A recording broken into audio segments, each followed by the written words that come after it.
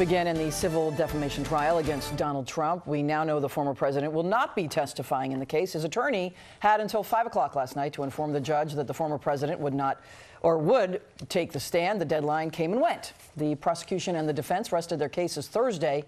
Writer E. Jean Carroll says Trump raped her in a dressing room at Bergdorf Goodman and then hurt her reputation when he denied it.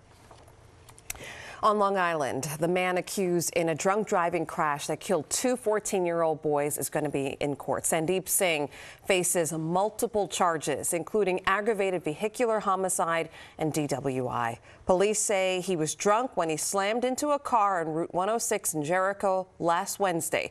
Drew Hazenbein and Ethan Falkowitz were killed. Two other teens survived the crash. The funeral for Hazenbein was held yesterday. Falkowitz was laid to rest on Friday.